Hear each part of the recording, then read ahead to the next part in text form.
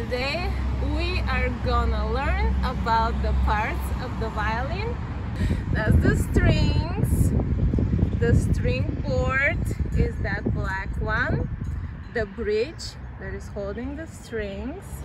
Those are fine tuners here. And the chin rest is important, and the tuning packs. That's my violin. It depends what you're using it for. Like if you're gonna play like professionally, of course you're gonna buy something that is more high quality. This is my great-grandfather's violin. So with the acoustic violin, it's like classical violin, and I have the microphone here, so basically if I plug it in I can still adjust the volume. But with the electric violin, there is no sound. Like without the microphone, there is no sound for it.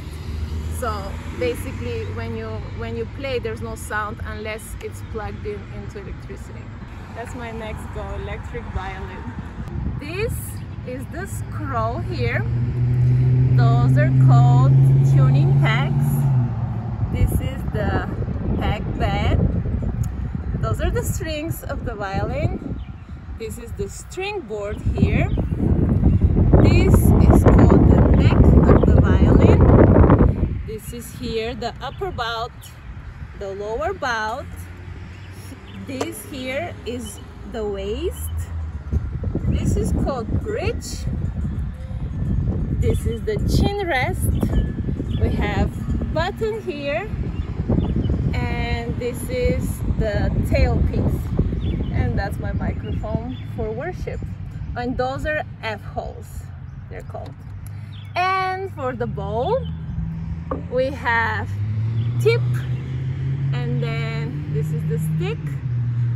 This is the hair of the bow, which is made from horse hair. This is called adjusting screw. This is called frog. So those are the parts of the violin in English.